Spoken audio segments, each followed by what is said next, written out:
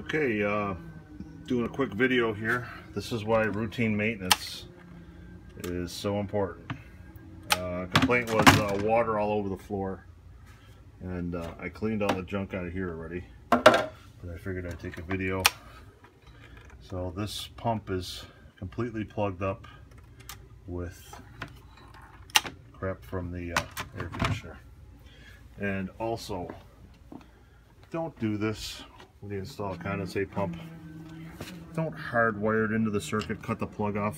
Mount a plug on the outside of the furnace so that you can do this kind of maintenance. Now I got to unwire this all, take it out, clean it, and wire it back in. This isn't even legal to do in the electrical code. This is a UL. You're just, when you do this, when you cut the plug off, you remove the UL certification off of that pump.